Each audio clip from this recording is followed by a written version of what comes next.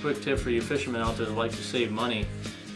If you want to make your own bobbers, you can use this plastic foam that's used as packaging material for small devices or small electronics. This isn't the same as styrofoam. It's actually flexible and it's tough, and it works real well to make bobbers. First thing you have to do is cut the size and shape you want with a utility knife. It slices right through there. You can make them any size you want. And once you do that, you have to have some way of tying it to your line, and for that I make a hole through here, and the best way to do that is with a heated nail. If you have a candle around the house, you can use it to heat up a nail. Only takes 20 or 30 seconds, and then you can push the nail right through the material you're going to use for the bobber.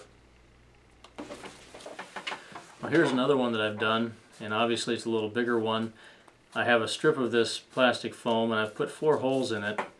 And my reasoning there is I'm hoping I can loop the line back and forth through those holes, and hopefully it will be tight enough that it holds its place once I cast it, and yet still allow me to adjust it up and down before I make the cast.